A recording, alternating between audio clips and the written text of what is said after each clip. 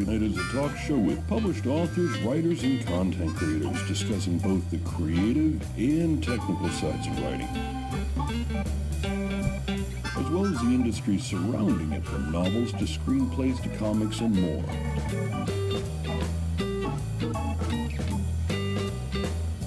And now, here's your host, author Travis I. Sivart.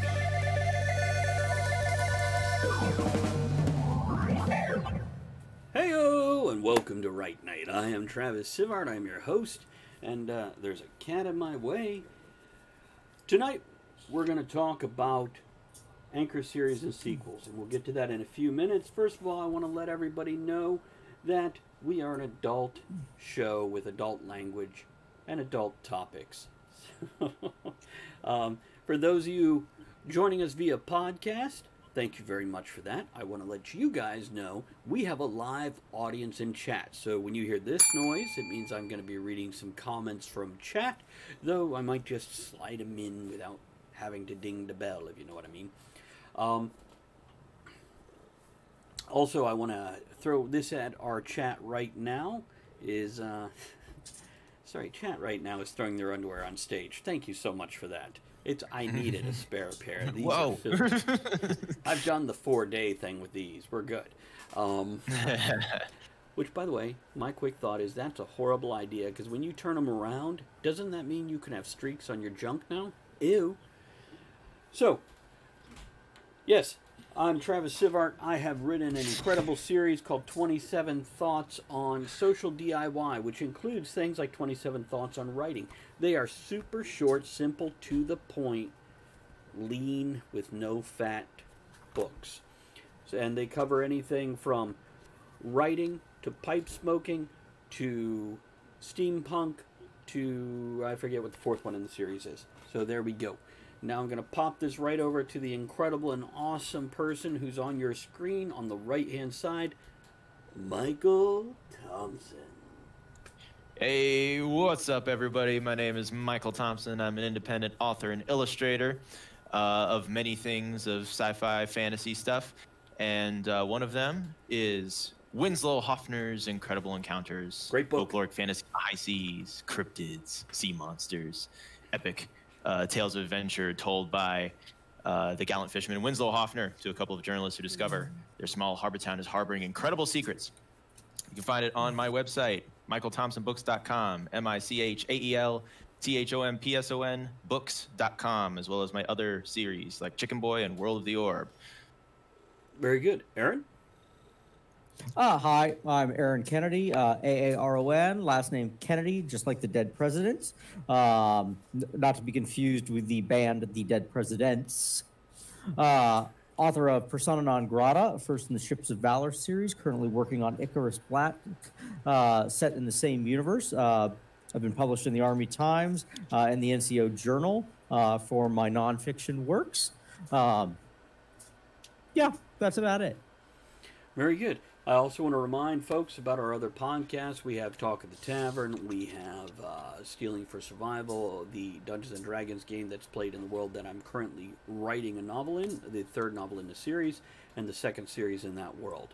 Don't forget, you can find Aaron Kennedy's books at bit.ly/Aaron Kennedy. That's bit.ly/AARON Kennedy, like the deceased president. And also mine at bit.ly/Travis Books. That's bit.ly/Travis Books. And that's our merchandise as writers. So to show your love and support, grab a book and post a review. So there we go. A couple other things to give you the timeline of where we're at. This week, when we recorded this episode, there was a presidential election, and Joe Biden had come in the lead, and there's that. But also, it's NaNoWriMo. This is November National Novel Writing Month, and we're definitely showing some love and support to that on each episode that we do during this month. Okay, I think I got it all covered on that. Let's get straight to the topic.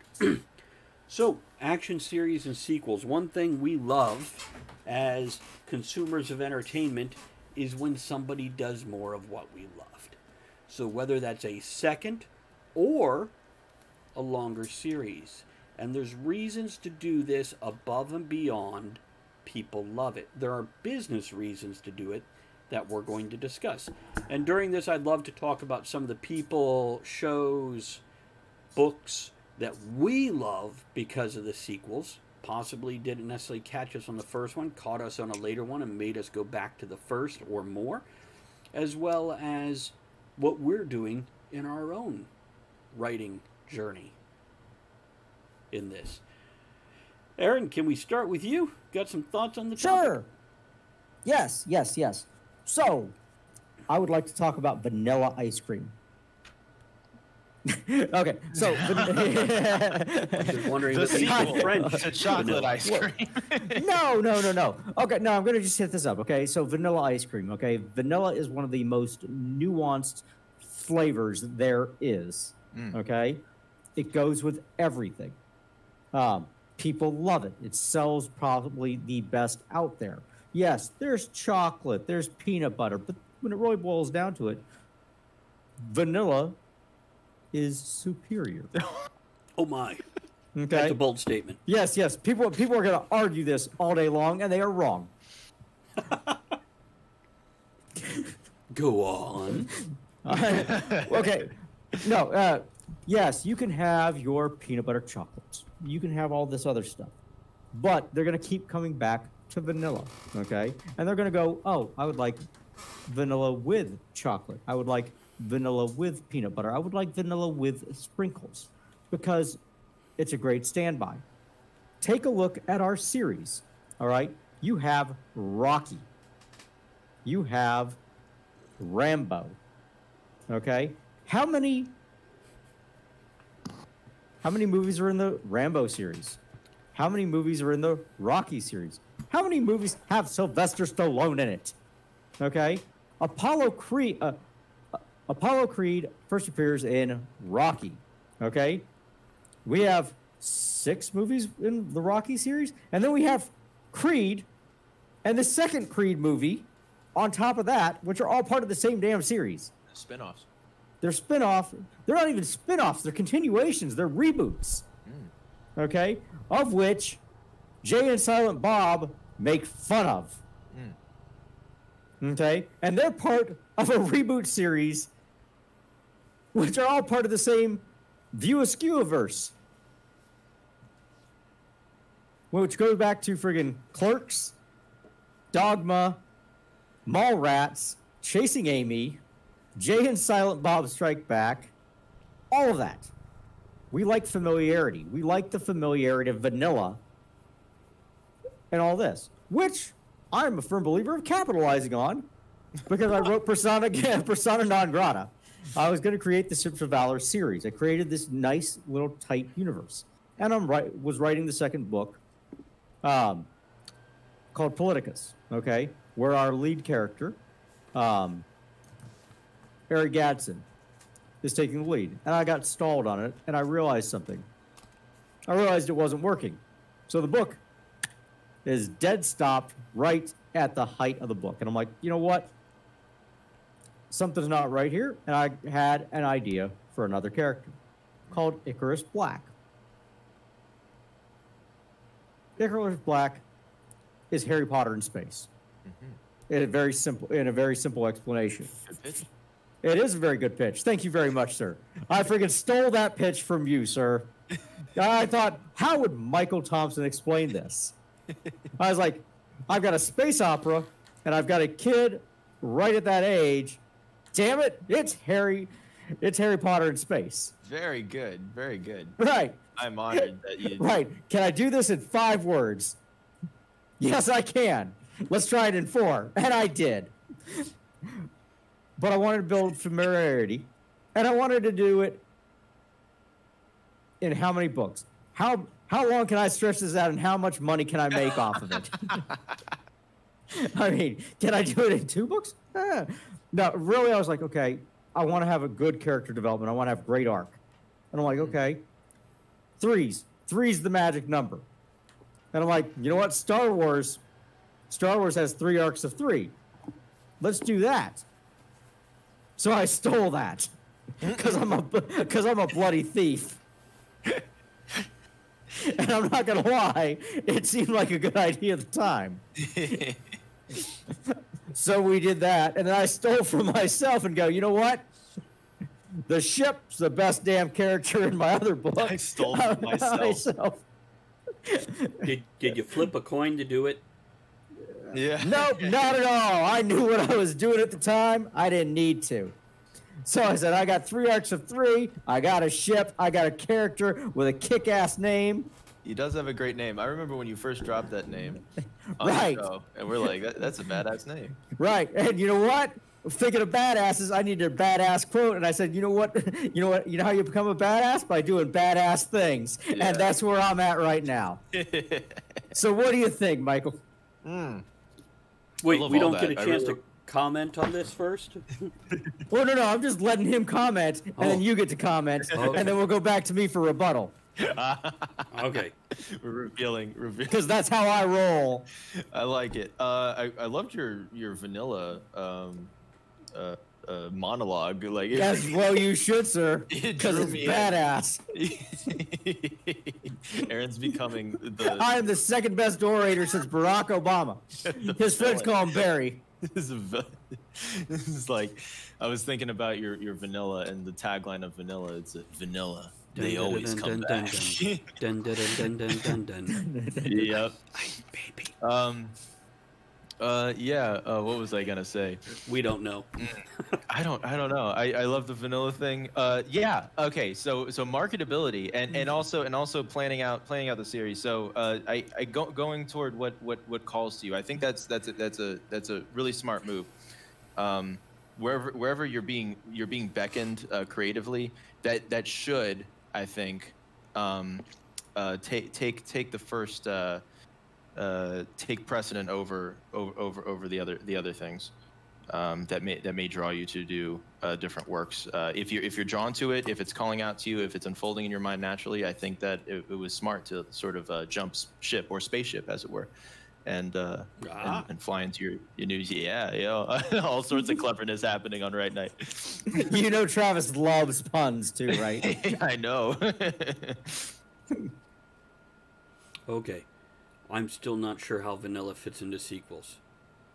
I don't know, but it was so captivating. It was definitely captivating, but I'm still stuck. Hey, have you bullshitted today? Because I have. It was familiarity. That was it. That was the right, metaphor. Right. That was the key. Okay. Yeah. So, yeah, I don't know if I have much to say to what you just said, because Because I think I caused an aneurysm. mesmerized. Instead, I'll read comments. Weird Wing says, and then you realize the book didn't taste like vanilla. To Ginger says, gasp, you mean you stole another writer's idea? That's why you shouldn't read other people's work while you write? Sarcasm, by the way, because we discuss that a lot, is Throwback, too. read other people's work, learn the good and the bad from them. So, no, I really don't have much to follow up on what you said there. What about you, Michael? What Nor do you- should you. I stole from myself is another one of my favorite Right Night quotes now. That and everything involving the coin in the previous episode. I think we have a new show title, sir. I stole from myself. I stole from myself, writing the sequel. Yeah, I think that's so I recently finished writing what is the final draft, or the just nearly almost quite possibly just with a little bit more polished final draft of my sequel. I'll be the judge of that, sir. I'll have it on your desk in the morning. Thank you. Of Winslow Hoffner's Incredible Encounters. This is the second Winslow book. I'm not going to reveal the title yet, but for our viewers on Twitch.tv, I'll show you my little manuscript here. This is there it is. Yeah, I don't think the cover's very catchy. Yeah, I know, and it's upside down.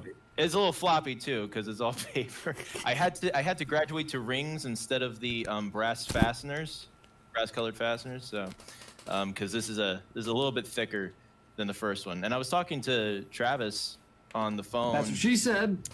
When I was in the middle of writing this, because I started writing this during the lockdowns, and I was like, and I told him, I said, yeah, it's getting it's bigger. It's bigger. And Travis says That's what she is it, said. about 25% larger, 30%. And I was like, yeah, I think exactly. And he's like, yeah, of course. And then he broke down the math and what and like the expansion of the world that occurs in the sequel. I was like, you know your stuff, my dude.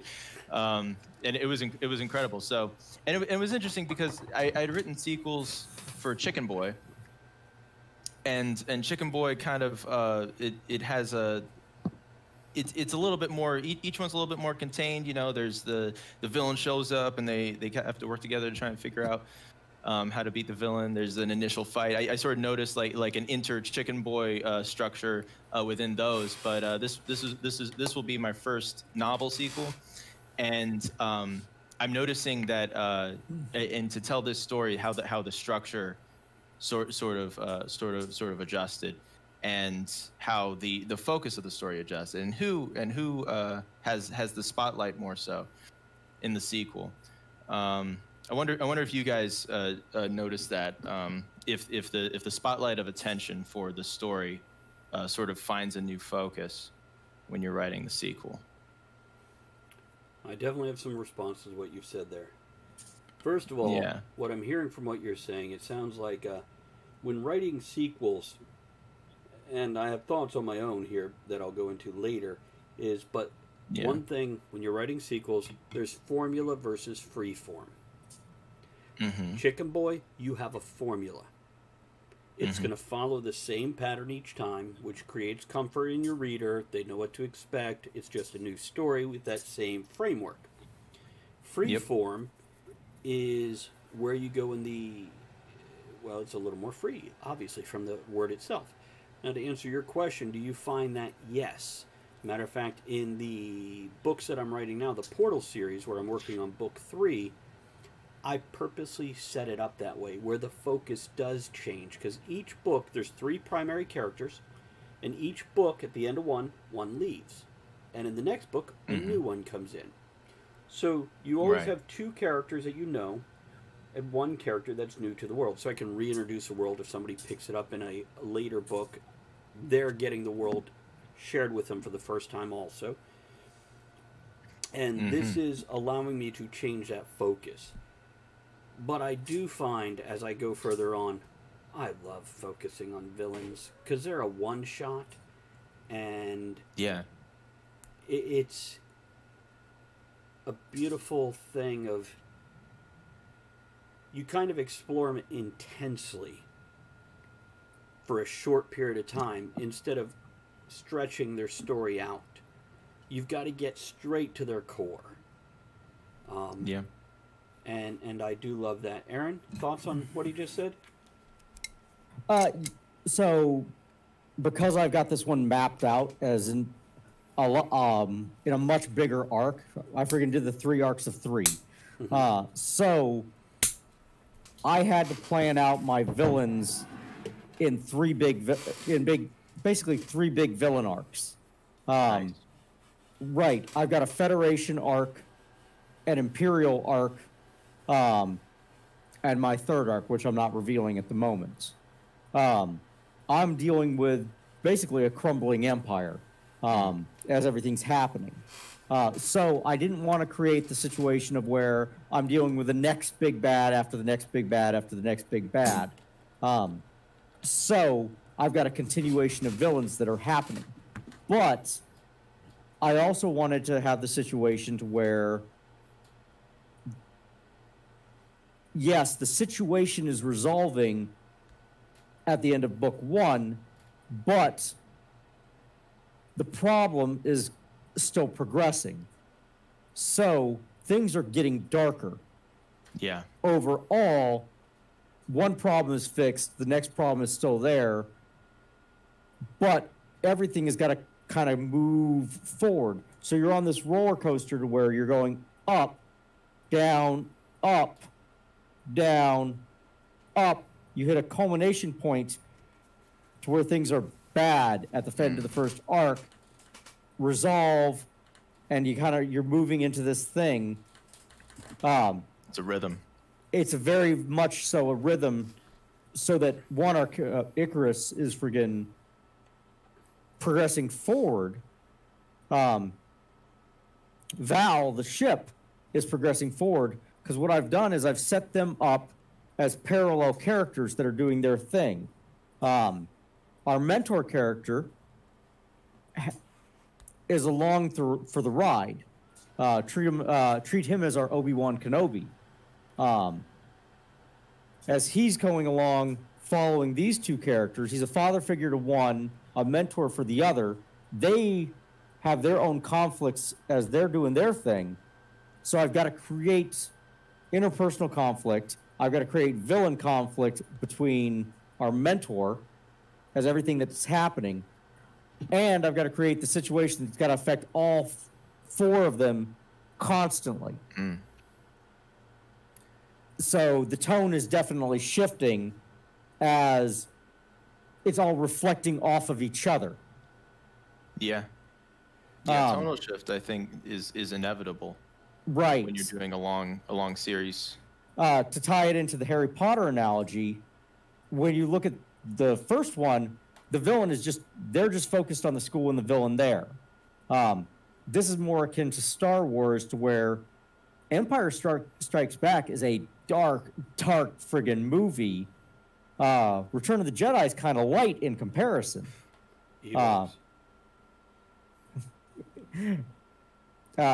Just because, shoot, at the end of Empire Strikes Back, Luke's got his hand cut off, Han's friggin' frozen in carbonite. Spoilers. I know. And you find out that friggin' Darth Vader has been screwing Chewbacca the entire time. Was that the special editions? It was. I mean, had we been watching the subtitles, we would have known all along. Because that's what R2-D2's been saying as he's been beeping along. Mm-hmm. One thought to add to what Aaron was saying there before I voice my thoughts on the topic is something I've done in the Portal series is there is a third-tier character, a second-tier villain in Book 1 that becomes the primary villain in Book 2. And the same thing from Book 2 to Book 3. So basically the arcs have interconnected where you have a lesser arc in the first book and it becomes the primary arc in the second book as the villain moves his motivation and goals forward. And I found myself, without ever meaning to, doing this. And now as I'm writing the third book, I'm seeing where I have a place that I can take a familiar third-tier character or a second-tier villain and possibly put it into the fourth book where it can create that same arc. So each book stands alone, but if you're reading the whole series, you're seeing where everything has affected everything else and influenced it. Now, my thoughts on the topic itself is, of course, the business side of a series is if somebody finds you later, they have stuff to go back to. And they feel it's worth the investment of time when you have a series. It creates a loyalty because people love to binge things. Look at Netflix for the most recent, or any streaming service for the most recent. They love to sit down and just binge this. Readers are no different. Any person who likes entertainment wants to know more of the story if it's a good story that they enjoyed. But I'll say there are a couple types of series. There's episodic, which is what Portals is. Mm-hmm. Each book is standalone. But like the Indiana Jones or the Pirates of the Caribbean, there can be callbacks to the other book, so it's tied together besides just characters. The second type is a continuation series. This would be like George Martin's Game of Thrones, to use the common name, though it's actually the name of the first book, not the series. And then there's a connected series. So this might be a shared world. It might be a shared theme. I do this a lot in my cycle books, my steampunk cycle as well as Talent Agency, where they're interconnected stories to create a larger arc.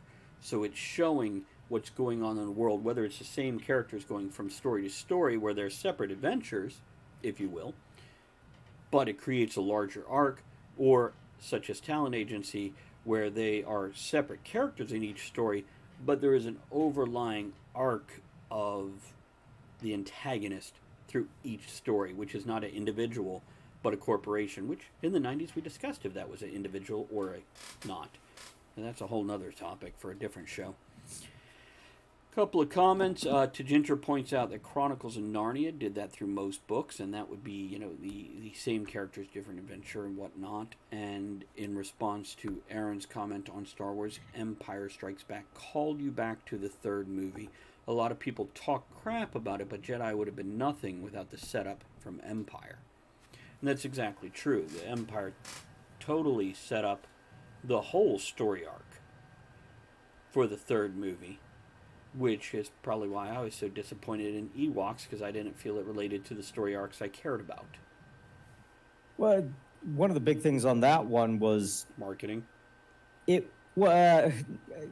it was when it was supposed to be a much bigger. It was actually supposed to be like 9 movies, and Return of the Jedi, or it was supposed to end up being Revenge of the Jedi. Han was supposed to die in Jedi. Friggin' Luke was supposed to end up dark and vicious, and it was the continuation of that story was supposed to be much darker than it ended up being. Right. And they ended the series at that point instead of continuing along the path that they ended up taking. Right. It's by the way, here's a question from the chat audience. Spacey Tracy is here, asks, have you ever written a standalone book, then later turned it into a series? So, Persona non grata was always intended to be one of 4 of the books of Ships of Valor. It wasn't necessarily supposed to be a continuation book. Politicus, I turned it into a continuation, just following that story along. Each of the Ships of Valor books was supposed to be focused on one of the 4 ships. I just started the story immediately thereafter. But Persona non grata itself is standalone. So, yes-ish. Yeah. Yes-ish. What about you, Michael? Yeah, Winslow was originally going to be just a collection of short stories. Because I had written Gambo, which is now the first chapter, and Giganteus, which is now the finale of the book, in high school. And those 2 stories were, they were separated by quite some time. And then when I was in college, I wrote The Trouble with Mermaids, which became the second chapter of the book. And it followed directly after the events of Gambo, or what happened in Gambo. We see the story that John writes, and we see John in his work environment for the first time. And as I was writing it, and I was preparing the marketing for this originally, I was like, okay, this will be like my little Sea Stories short story compilation with the same characters, but different monsters. And then as I was writing it, I was like, oh, there's an underlying story here. There's an arc happening. And then Winslow's past and everything with the agency and his former friend Scialpi and everything that happens there. And I'm like, wow. And so it turned into a book. And at that point, I thought it was originally just going to be a standalone book. This will be my standalone. I'll have it to sort of add flavor to the other stuff, because I had an ongoing Chicken Boy series, and my primary focus was going to be World of the Orb. But the book came together really fast, and I had all these ideas, and I was very immersed in the world that was unfolding, this incredible world that Winslow makes our main character John aware of. And then when I started writing the second one, it starts with a brief flashback, which is and this is very fun, because it's an event that was mentioned in the first book in conversation in the middle of the book, when Scalpi says to Winslow in their car ride, he says, if speaking about the Beast of Busco, the reports of it, he says, if they're true, they'll certainly give Canvey Island a run for their money. And we start on Canvey Island in the second book. So, haha. And so so it's pretty cool. So I really liked what you guys said about planting the seeds. And, all of that stuff is in the first book, world building and lore, and it's things that raise an eyebrow, raise a question. And then the second book, it's cool to be like, oh, here it is, and here's what happened. And then, of course, more questions arise. So yeah, Winslow is one of those things, because I think especially for a few reasons, but partly because of the lockdown, when I didn't have any events anymore, and I shifted more to the creation of the product. Winslow is a shorter book than World of the Orb, and I calculated I calculated from word count that writing the entire Winslow series that was unfolding in my mind at the time, that it would be about the length of one big World of the Orb novel to write the rest of the Winslow stories. So I decided that during this time when I don't have the events, that I would shift to that. Plus, it was fresh in my mind, so it was a good choice for me at the time. So that was part of the decision to do that. And I just recently become aware of the term anchor series, and having a complete finished series on the table or on your virtual bookshelf is a very strong thing. It is, and plus, want to go anchor, into that more in a few minutes. That's for sure. Tajinter said, sometimes you can write. Sometimes as you write, you can feel like the story is over, but looking back, you have all the story hooks right there to latch on to. And that is true. It's interesting. We may have a haunting. What do you mean? Andrea, my other half, for those that don't know, is in the other room. And she says, I think the office, her office, is haunted. Light started flickering, then cut off. As I got up, it came back on again. Went to sit down. It cut off again. Left the room, came back on. Go in, lights cuts off. Check the switch, seems a little loose, but can't work without light. Huh. This is interesting. Well, it all relates to the Talk of the Tavern episode we did a few weeks ago, where we told true ghost stories that happened to us. And in the middle of that broadcast, as we were recording the podcast, something that had been on her wall for years fell. And there was no big sudden movements in the room, no doors opening, no cats doing anything. So, yeah, just an interesting tidbit there. With series, I'd like to talk a little bit about what we mentioned before, the Anchor series. But I'd also like to bring up how you write a series, because sometimes you do start out with just a single book, and you've got to evolve it into a series. Other times you start out with a series concept, and then you have to break it into regular books. Now, before I pass on this topic for you guys to throw some thoughts in, before I put mine in, I will preface this with, I personally dislike it when anybody ends a book on a cliffhanger where you have to get the next book to find out what happens. Now, I love it when they give you the hooks for the next book. Yeah. But please give me a climax and a resolution to this book. And by the way, some of the most popular authors out there in the modern writing world have done this. George R.R. Martin has done this. Robert Jordan has done this. Both of them fantasy authors. And as much as I've enjoyed their books, oh my God, stop it. But that's me. Don't sell me half a book. Please. Please. Or how about cut it off 2 chapters earlier? So you have a resolution. Open your next book with that. So, Yes. thoughts about either how to write a series, whether you're starting with a series concept or a standalone book and growing from there. And what was the other thing we were talking about? Damn it, I forgot. Anybody listening when I spoke? Because I know I wasn't. I'm sorry. I was talking to Ginger about my drinking habits. Apparently, I hold my mug in an Australian way or something. Upside down? I don't know. I was holding the handle directly vertical. Is that an Australian thing, or am I a robot?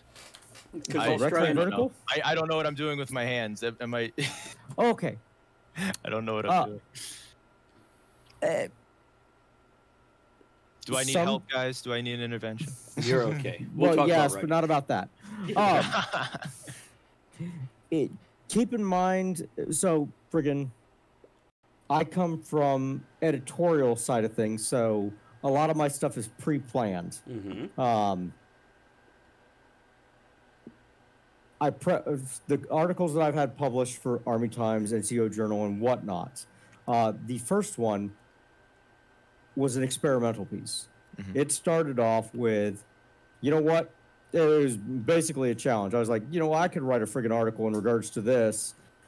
This was my article in regards to the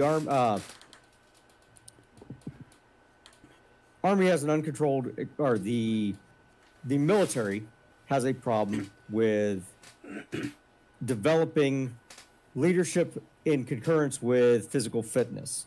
We have basically set up, in order to be a good leader, you have to be physically fit. What they have done is they've created a causal relationship between things based on a correlation. Therefore, if you are not physically fit, you are a bad leader. There's an issue there. They don't seem to understand it. It's barriers to entry, barriers to promotion, so on and so forth. In essence, we've promoted people that are stupid only because they're strong. That's the article. Me and a Army major, now Lieutenant Colonel, wrote about 20,000 words.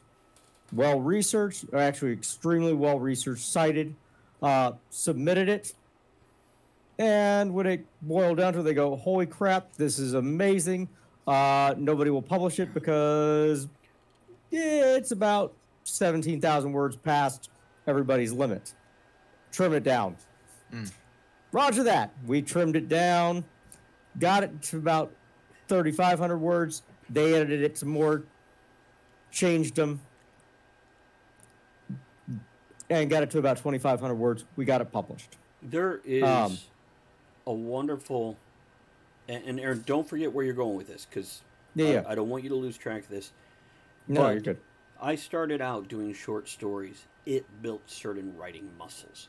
Knowing how to take an object lesson, a point, or any one thing and boiling it down to its barest essence and cutting out all the fat, where you could take 20,000 words down to 15%. 3,000. Yeah, of what it was. That's an incredible skill to be able to do. And on the other hand, it's another skill set to take that 3,000 words and turn it into a full-length story. Mm-hmm. They're both worthwhile. Go ahead. Yeah, we got it published. That's the big thing. Reserve the rights to publish it in its full article form and everything. Well received. It's actually my most read work combined of all the stuff that I've got. Wow. We've got of views and reads and all that. It's in the probably 20,000 realm. Mm-hmm. But it highlights kind of a point of where you can go with the kinds of things, and the formats that you've got to build up on. The other article does kind of the same thing. We were smarter about it this time of how we built it. We only had to trim it about 20% to meet formats. From there, I built up the experiment of the book. The book Much better. Trimmed it about 15%. What book? Persona non grata for fiction. Now, did you work that paper into that book? Is that what I'm hearing? No. These were both nonfiction. The fiction book friggin' was building those, but I built it. All these were. Do you have rights to that first 20,000 words you wrote?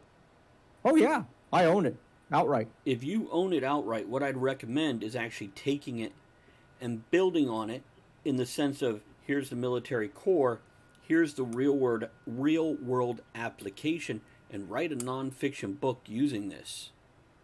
Oh yeah, we're looking at. I've got another one coming in. They'll probably end up merging the 3 into a monogram, or not a monogram, a Book? It's not actually a book. There's a technical term for it. But I'd recommend publish it so it sells on Amazon so everybody gets a hold of it. Yeah. That's a good idea. Yeah, well... Yeah, but I own the rights outright. The reason is, and I'll go into this later, I have done something like that. But go on.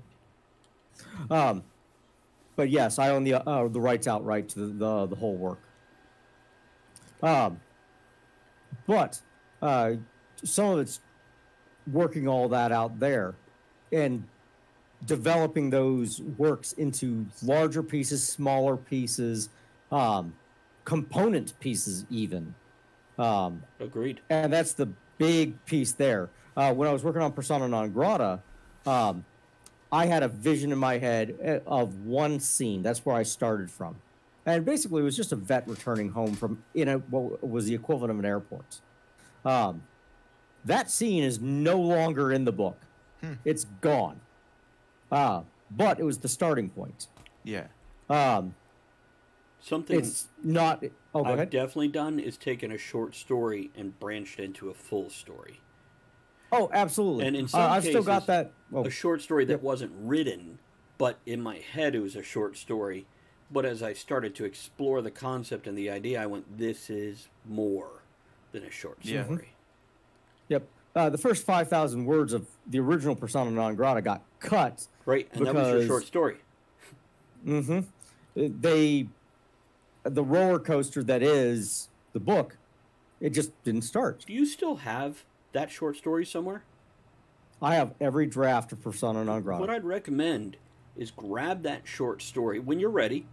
Not tonight, not this week, but as you publish your other books, especially book 2 of Persona non grata, where you go into, or the Ships of Valor, I should say, the book, book 2 of Ships of Valor, where you touch on the other ships, publish that short story for free on your website. That's your hook to your series where people get it for free.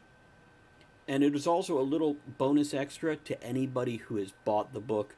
Here's a little more. Here's a little extra. Yeah, I've got a couple of those. I've got friggin' little segues. Smart thinking. Yeah, that's a great thing for a writer to offer. Instead of offering a free book on Amazon, you offer that one short story that expands the universe just a little bit, just a little more. Just a teaser to get them into it. Yep, there's a Latin term for it. It's bellum friggin' war stories. Bellum, and then stories, friggin' whatever the Latin term is. I can't remember. I got it written on the friggin' notes. Anytime I write a story in that universe.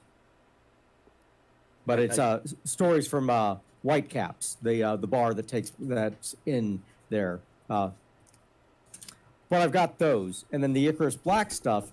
I've been building it slowly in there. Anytime I come up with, this makes sense for something that's going to happen in there. Something Val would do, something that John would do, something that friggin' Icarus would do, something that friggin' Oka would do.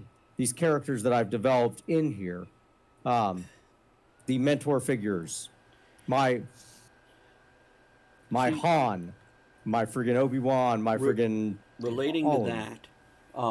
One of the topics we'll get to in the weeks to come is the moral of the story, the character arc where they learn something, the lesson within the book. And I think your paper that you referred to that was 20,000 words whittled down to 2,500, that is a lesson that can be embedded in multiple books, that you don't have to be the perfect physical specimen to be incredible. Oh, absolutely. And that's a thing that I've been trying to work out into the Icarus Black universe. And I touch on it into friggin' in Politicus. I mention it in Persona non grata. Space is the great equalizer for physical fitness. Because gravity doesn't affect us. Size actually becomes more important. If you're smaller, you're better off because you can fit in places better. Yeah. Strength doesn't mean much because everybody's super strong. Yeah, and smart. But not everybody's small. And smart is important. Very important, Yep. especially when you're fighting in 0G, considering push-off, considering angles, considering cover is a totally different story.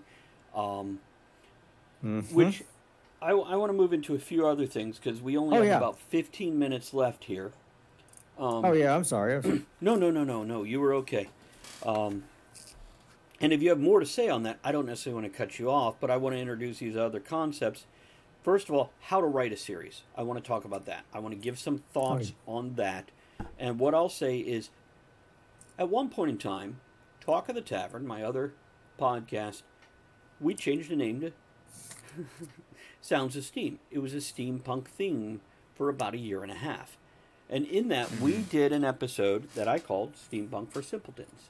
And afterwards, I went, this would make a great nonfiction book.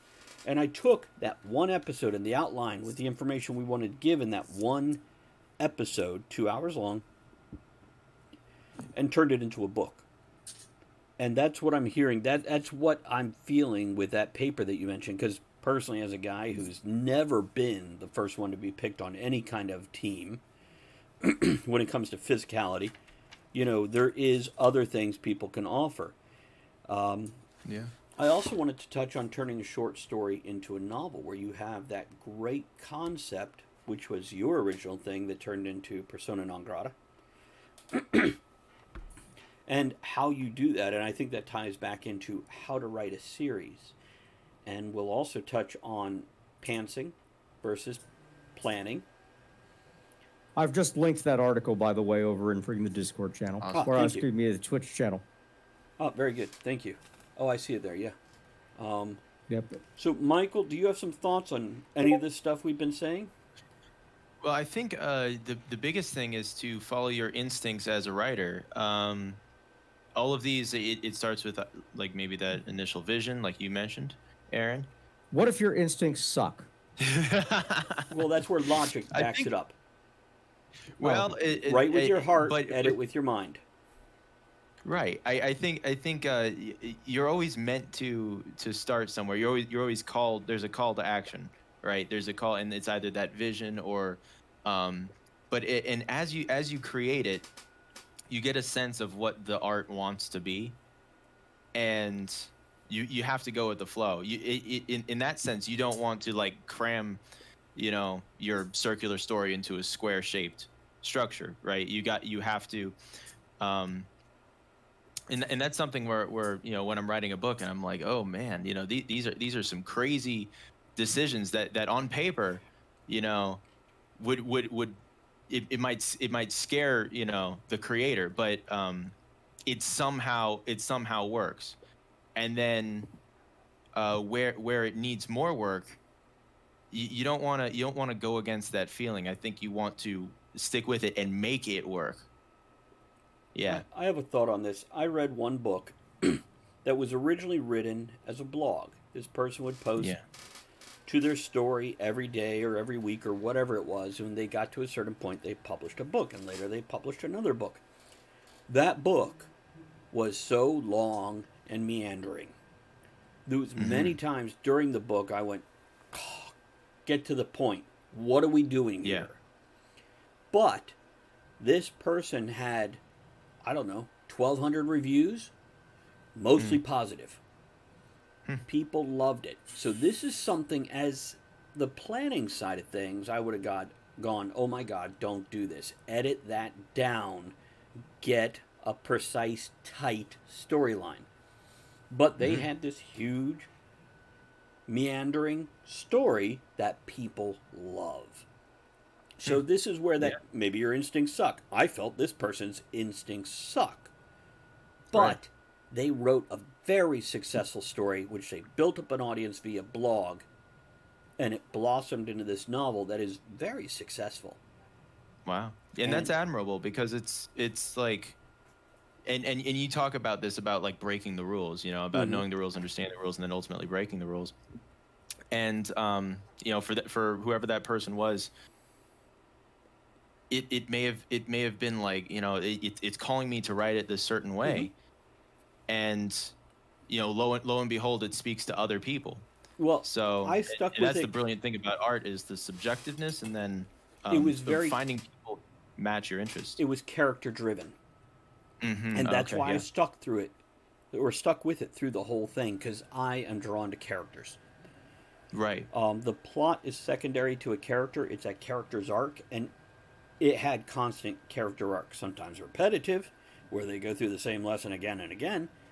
But so do people. Yes, they do. Throughout life, when you're 40 and you suddenly realize you had to learn the same lesson 5 times and it still didn't stick, and now you're staring at this going, what am I going to learn?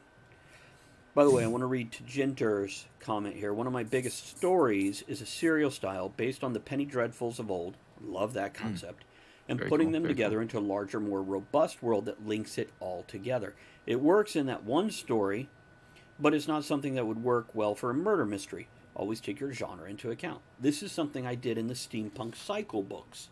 They are a series of individual adventures that lead to a larger arc in each book with the same characters. They are Penny Dreadful style. They are essentially short stories, but like the Sherlock Holmes, there's a larger arc that branches across the multiple stories. And that's one way to do a series. It's taking that concept and blowing it up 10 times. Yeah. So, and something interesting about Tajinter Mentor's genre there, when you're within a series, and you're within a series that has that is a certain genre, what you may end up noticing is genres within genres. It's like, oh, you know, here's the like persona non grata version of a, you know, whodunit or something, you know what I mean? So that you have these micro genres show up when you have this big series. It's funny you mentioned that. Yeah. Book 3. Hey, there we go. that's It's on the air. It's in the wavelengths. That's something I've enjoyed.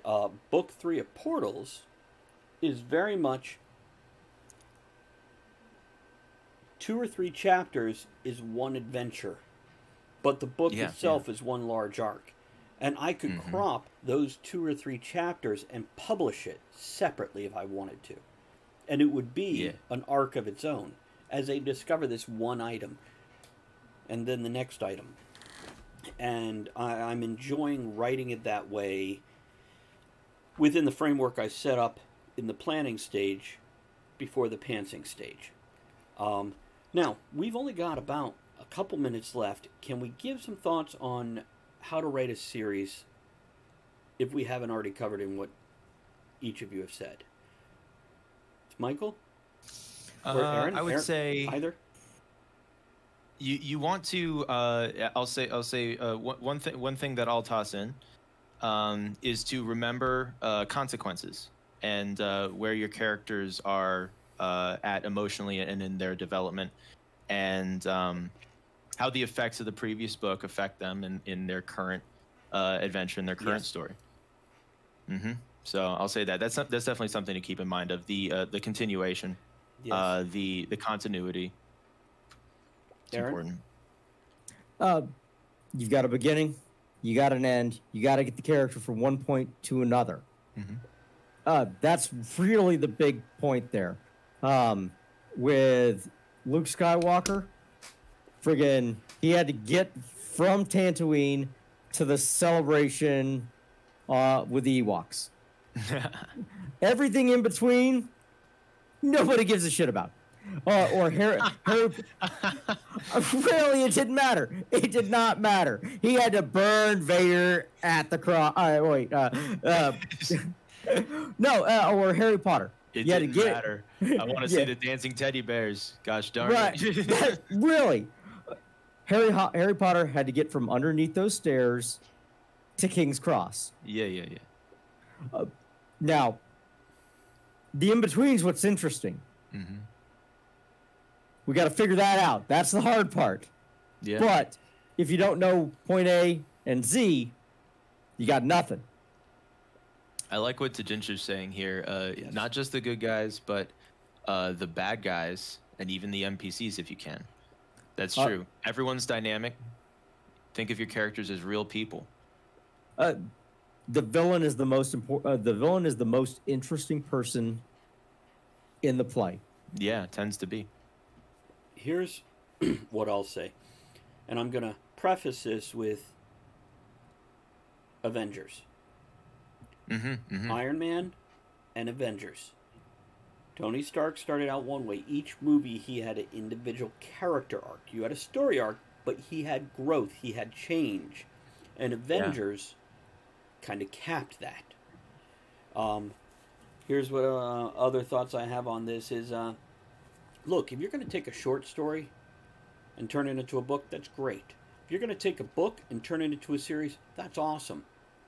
Don't fill in the middle stuff with filler. Still don't make force it important. Yeah.